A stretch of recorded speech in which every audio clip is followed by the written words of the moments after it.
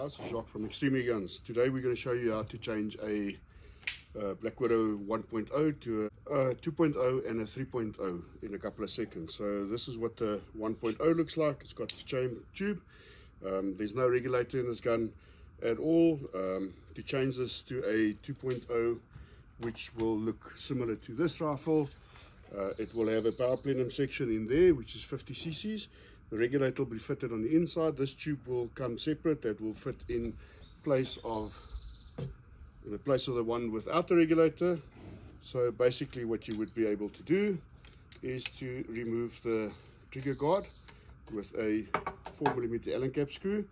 Then you will also undo the 3mm screw at the bottom and remove the tube, which is a 1.0 tube.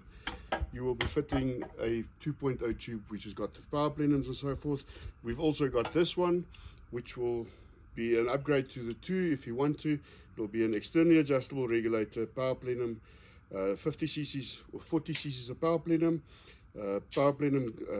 pressure gauge, and your full pressure gauge on that one. If you want to go to a Black Widow 3.0, you will use this setup, which has got a 70 cc's power plenum, your power plenum pressure gauge, your cylinder gauge, and your adjustable regulator at the bottom. So it's very easy.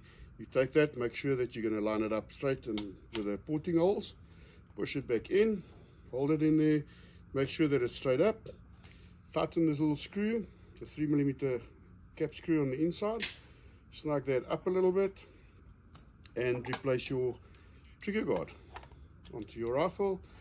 Tighten that up and snug it. That's how easy it is.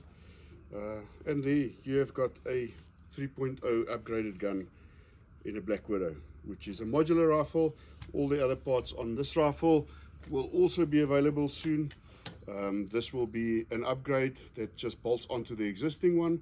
This will be an AR style rail that we will be having fitting onto here. There will be a Picatinny on top as well. Will be a Picatinny on top as well, so this will also be an upgrade that will be available soon to the industry or to the air rifle Black Widow owners out there. So that is your 3.0 upgraded in a couple of seconds.